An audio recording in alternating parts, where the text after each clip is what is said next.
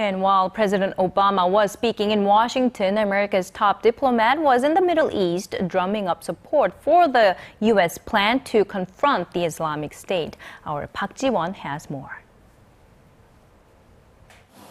U.S. Secretary of State John Kerry visited Baghdad on Wednesday, a matter of days after Iraq's new Prime Minister Haider al-Abadi was sworn in. Meeting with the new Iraqi leader, Kerry vowed U.S. support for the new government's battle against Islamic State militants. We're prepared to take, not only with respect to ISIL, which is critical, and your own military's commitment to reconstituting itself and to being prepared to take the fight to ISIL, but also your commitment to the broad reforms that are necessary in Iraq.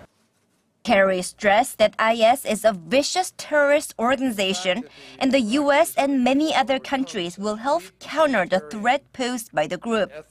There is literally no place for their barbarity in the modern world.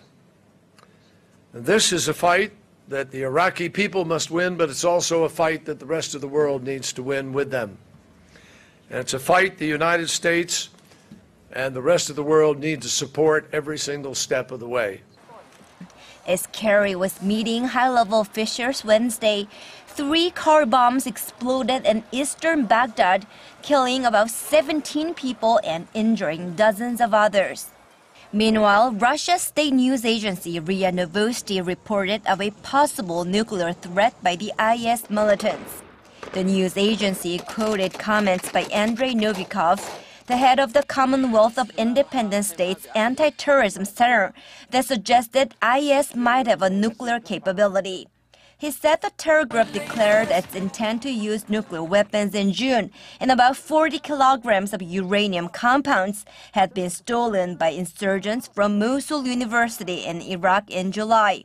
However, atomic experts at the UN do not consider it to be a major threat, stressing that it would take years for IS to develop nuclear weapons.